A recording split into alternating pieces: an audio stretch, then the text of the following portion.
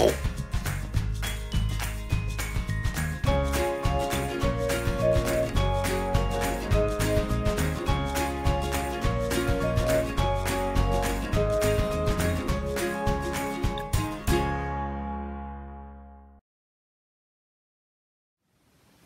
everyone, I'm Hannah Shaw and I'm an author and an illustrator.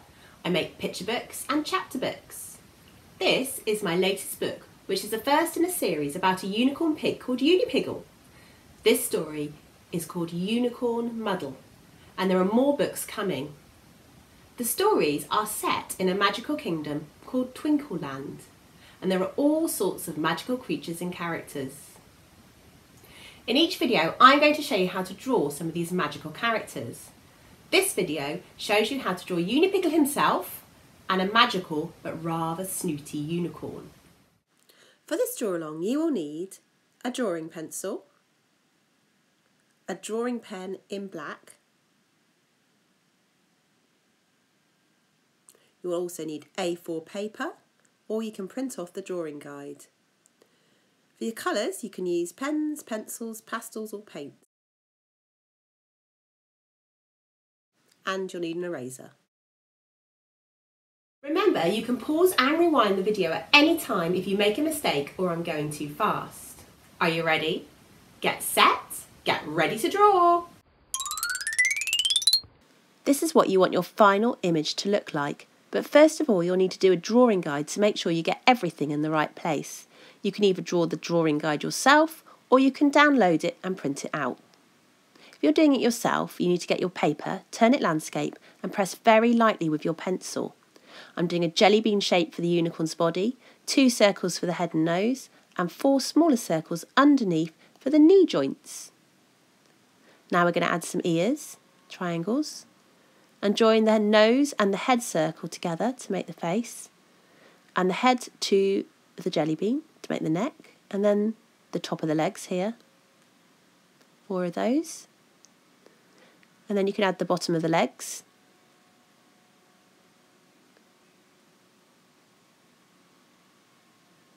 the last one, and add triangle shapes for the hooves.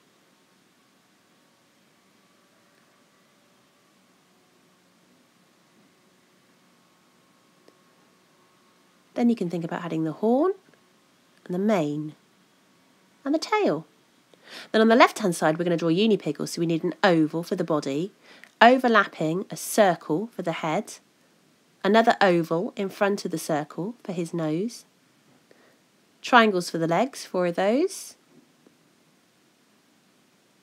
Then you can join the head to the body and the nose, and you can add some ear shapes. Now you can add the horn and a curly tail. And there you have your drawing guide. Those who have printed off the drawing guide can now also start drawing. So make sure you've got a black pen ready to do the line. It would be good if you had a nice black drawing pen to do this bit. It will really stand out. You're adding all the details to the drawing. You don't need to go over all the lines, so watch carefully.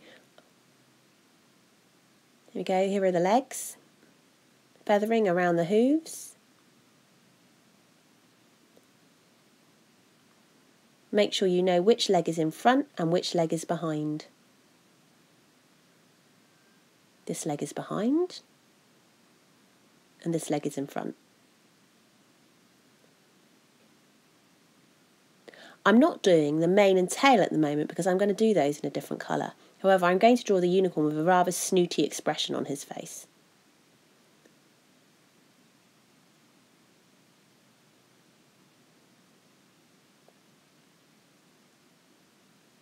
Now I'm going to add detail to Unipiggle, so I'm drawing his snout and his horn, his face and his ears.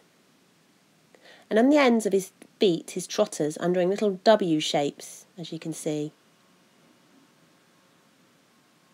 Here's his curly tail, and I'm going to give him a really happy expression. Here's his eyes, and a toothy grin, and his nostrils. There's a few more detail on the unicorn there. So I'm choosing a purple colour for this unicorn's mane.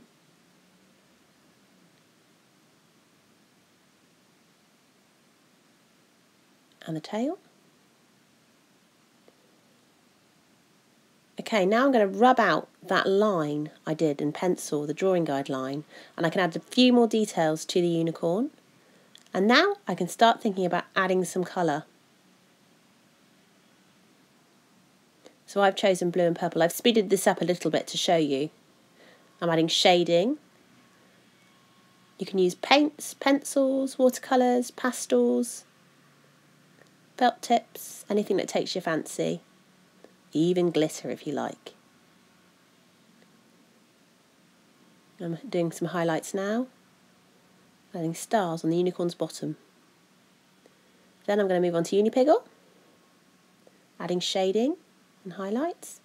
And of course some very big mud splats because Unipiggle loves jumping in puddles. Oh, and some stinky bits to him as well. Now both of my characters are floating in space, so I need to add some ground, maybe some mud or some grass. So this is my final image. I really can't wait to see yours. Please do send them to me on Twitter and Instagram. Well done everyone! There are more activities on my website and the Usborne website. See you next time, where I'll be showing you how to draw a marshmallow munching dragon. Bye bye!